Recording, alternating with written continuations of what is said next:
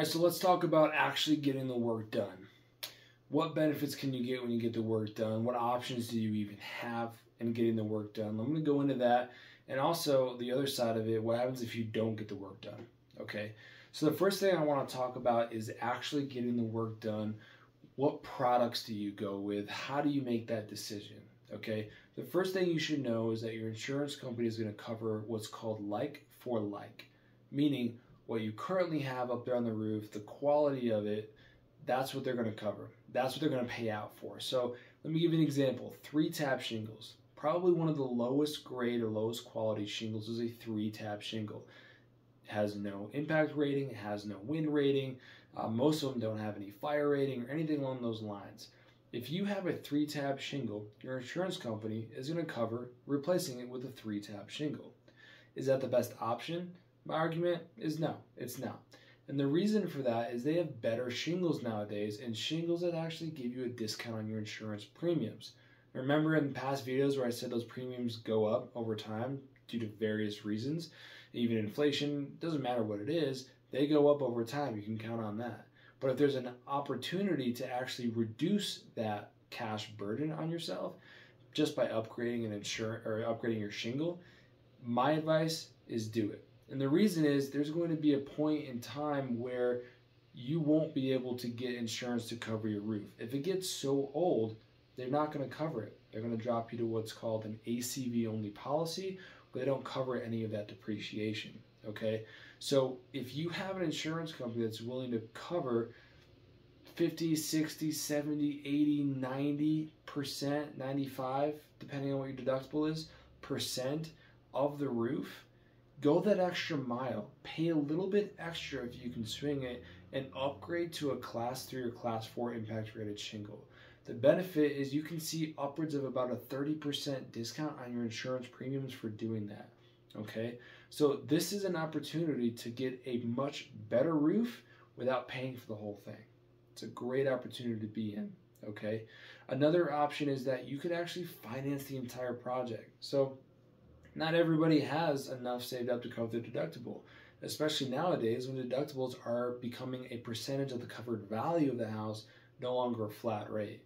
So those deductibles are becoming bigger. They're a much bigger burden to carry. And not everybody has the money saved up to cover that. They don't plan for that kind of thing. And it's just the nature of being a human being. So an option is to actually finance the entire project. So we already know insurance is going to cover X amount for your roof. And we already know that you have to cover X amount, whatever your deductible is. Well, if you finance an entire amount, you don't have to pay out of your bank account that deductible. You can spread that out over a number of years and actually pay that off. And a large chunk of that is going to get paid off immediately as soon as the insurance company releases that check to you. And that way you don't ever actually have to sign a check over to the contractor because you're financing the whole deal. They're getting taken care of, and you get to spread out the cost of your deductible over a period of time. I mean, think of it like on Amazon. You can finance $100, $50 items on Amazon, and a lot of people do that just to spread out money. Why not do that on a multi-$1,000 deductible, or even more than that if you have to cover the depreciation plus your deductible? So that's also an option, and it helps you be more prepared for this kind of a project instead of kind of being scared of what kind of financial burden it's going to put you in. Another thing that people like to do sometimes is if they've got student loan debt at some pretty bad rates, or they've got vehicle loans at pretty bad rates, or credit card debt at some pretty bad rates, you can finance this project. You know the insurance company is actually going to release a certain amount on this project back to you. Finance it, spread out that cost of the project over a long period of time at a really good interest rate, and take the money from the insurance company and pay off credit card. Or take yourself on vacation that you haven't been on in a long time. There are benefits for you when something like this happens, okay? So we've gone over different shingles, improving the actual quality of the roof and what that can do for you in the long term, how this is actually a really good time to upgrade the quality of the roof. We talked about financing the project to put yourself in a better cash or financial position because of this loss. So these storm events aren't necessarily a bad thing all the time. They might actually be able to help you out. Now, what happens if you don't get work done? Okay, now that's where things get pretty hazy.